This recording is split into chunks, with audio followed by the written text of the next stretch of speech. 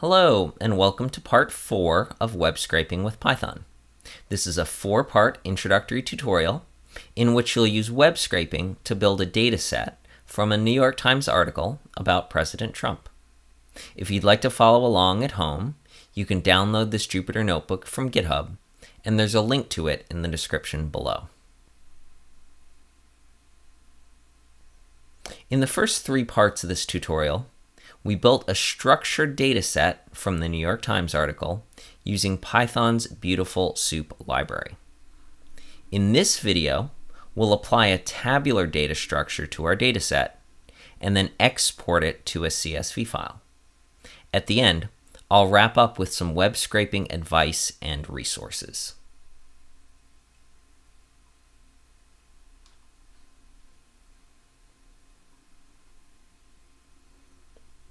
The last major step in our process is to apply a tabular data structure to our existing structure, which is our list of tuples, which you can see here.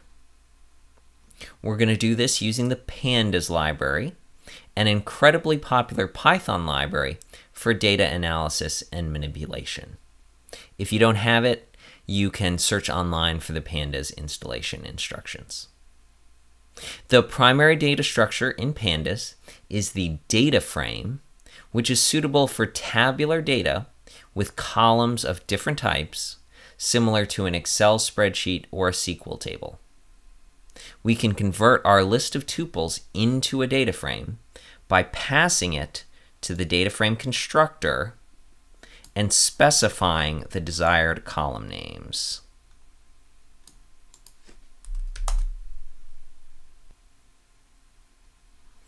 The data frame includes a head method, which allows you to examine the top of the data frame.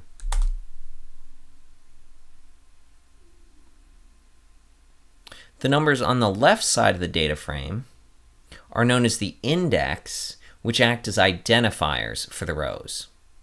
Because we didn't specify an index, it was automatically assigned as the integers 0 to 115. We can examine the bottom of the data frame using the tail method.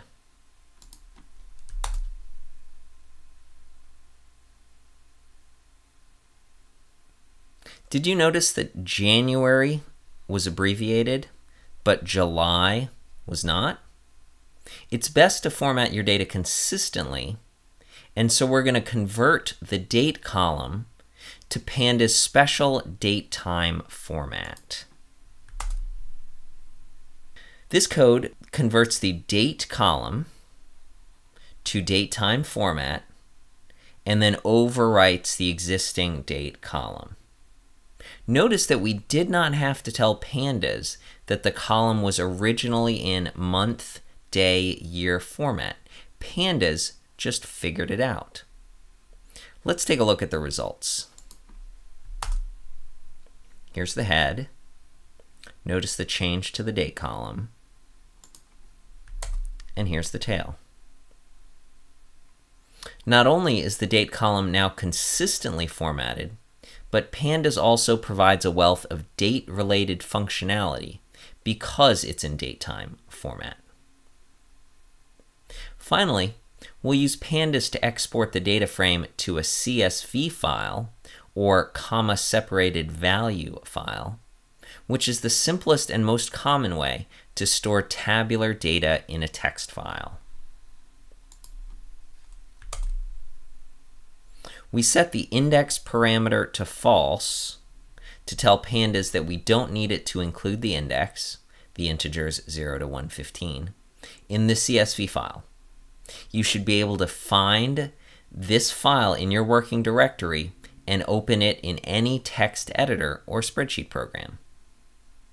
In the future, you can rebuild this data frame by reading the CSV file back into pandas. And there you go. If you want to learn a lot more about the pandas library, you can watch my video series, Easier Data Analysis in Python with Pandas, or check out my top 8 resources for learning data analysis with pandas. This is all at my website, dataschool.io.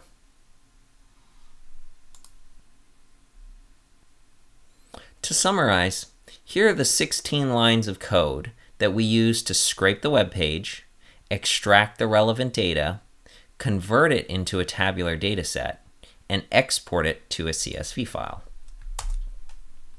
Here is where we read the web page.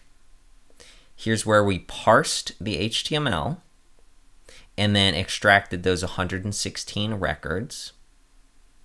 Here's where we extracted the date, lie, explanation, and URL from each record. And then finally, here's where we created a data frame in order to give it a tabular data structure, converted the date column to a date-time format, and then exported it to a CSV file. Okay. Briefly, I want to go through some advice for web scraping. First, web scraping works best with static, well-structured web pages. Dynamic or interactive content on a web page is often not accessible through the HTML source, which makes scraping it much harder. Second, web scraping is a fragile approach for building a data set. The HTML on a page you are scraping can change at any time, which may cause your scraper to stop working.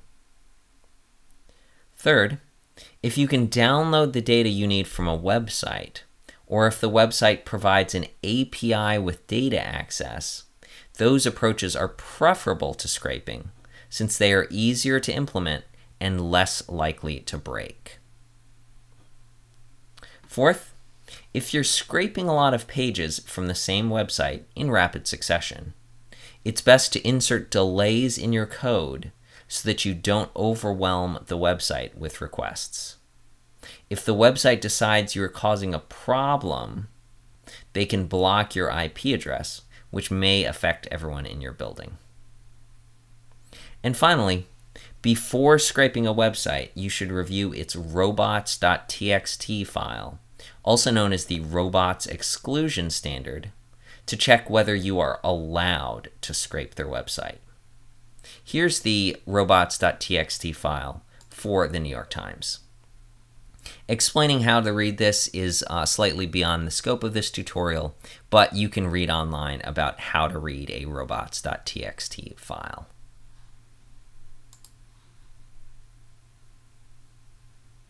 Next, I have some recommended web scraping resources for you. I'm not going to read each of these out. If you want to click through to these links, you should download this Jupyter notebook from the link I have shown on the screen, github.com/justmarkham/Trump-lies, or there's a link to the notebook in the description below this video. Finally, it's worth noting that Beautiful Soup actually offers multiple ways to express the same command. I tend to use the most verbose option, since I think it makes the code readable, but it's useful to be able to recognize the alternative syntax since you might see it used elsewhere. Here's an example. We can search for a tag by name by saying first result .find and pass strong to it. Alternatively, you can search for a strong tag by accessing it like an attribute. So these are identical. You can also search for multiple tags a few different ways. So you might remember we used the find all method on the soup object to find the span tags where the class attribute had a value of short desk. So this is how I wrote the code. But if you don't specify a method, for example, if you don't specify find all, it's assumed to be find all. So this code is identical to that. And even shorter, you can specify the attribute as if it's a parameter. You can say class underscore equals short desk. Now, why you have to put an underscore here is beyond the scope of this tutorial. You can read through it in the beautiful soup documentation if you like. I always recommend the most verbose options because, again, I think it makes the code most readable. Okay, that is it for this video series. I hope you learned a lot.